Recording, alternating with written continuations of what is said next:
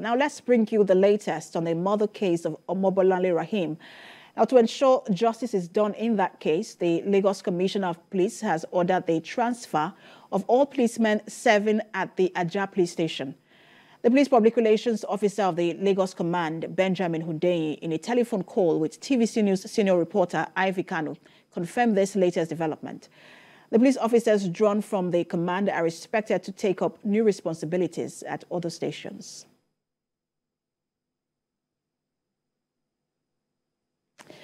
And Police Public Relations Officer, Lagos Command, Benjamin Hundeyin, joins me now to discuss this developing story. Good to have you join us. Thank you for having me. Good afternoon. Good afternoon. Following your tweet and your conversation with senior correspondent Kanu, we understand that the officers at the Ajah Police Station have now been transferred. But how and why was this decision reached? Well, the decision was taken by the Commissioner of Police in Lagos State, CP Ajah, and this decision was taken on the 25th of December last year after the killing of the lawyer. And when the NBA visited the Commissioner of Police the next day, 26th of December, and the CP actually told them of his plan to change all the officers there. So, and a few days after, the plan was perfected. And in the coming days, this should have materialized fully. So this was taken in order to improve professionalism because there were complaints that many of these officers have overstayed there and that they had already formed a kind of bond with some of the bad boys in the area. Mm. But there are those who would look at this and say perhaps this is not enough for the officers to just be transferred. What about discipline and reorientation? Yes, this transfer to is part of measures being taken to instill discipline. And when we talk of discipline too, we deal with it on an individual basis. For those officers that have been found wanting, then they will be disciplined accordingly. So this transfer is something that we'll do to ensure that we show up professionalism. And if the need arises, other measures will be taken in addition to the transfer. Is there going to be a close monitoring of these officers who have not been transferred? Definitely. They are being scattered around Lagos. They are not all going to the same place.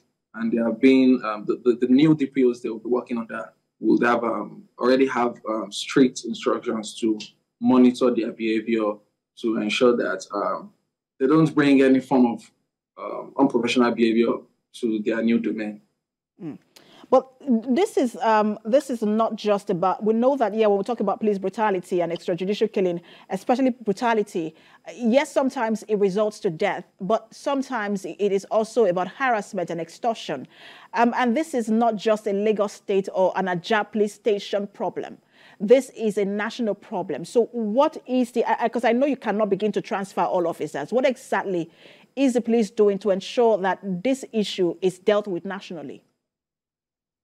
Well, the fact remains that it might be underreported, though, but for people who have come forward to complain about police brutality and harassment, they can attest to it that these officers were being punished or were punished. They can attest to it as we look into these complaints. So, like I said while answering the previous question, we take these on an individual basis. For every officer, there are laid down rules that we follow. So for every officer who is found to have misused his office, his powers, who is found to have harassed or extorted civilians, it will be taken in and dealt with accordingly.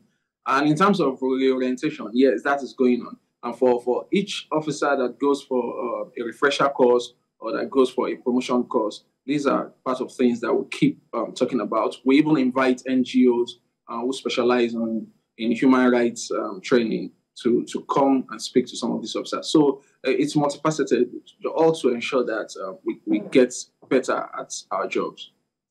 So I have like two questions in one, and I hope that you'll be able to quickly just help us answer them. And one of them is that we understand there were shanties built around the Ajah Police Station. what were those, which have now been pulled down? What were those shanties used for? And then what is the latest you can tell us about ASP Drambi Vandi, the alleged killer of Bolanle Raheem? ASP Drambi Vandi, the matter is in court, so we expect journalists to be in court on January 30th, 2023. That's when the next hearing will be, to follow up with proceedings. And for the shanties, well, they are not exactly next to the police station. They are not exactly resting on the walls of the police station.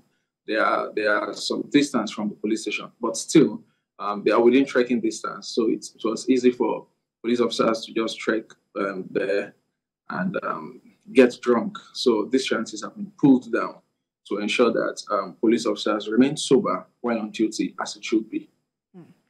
All right, thank you so much for talking to us. We have our eyes on this story. We'll continue to monitor. Police Public Relations Officer, Lagos Command, Benjamin Hundeyin. Thank you.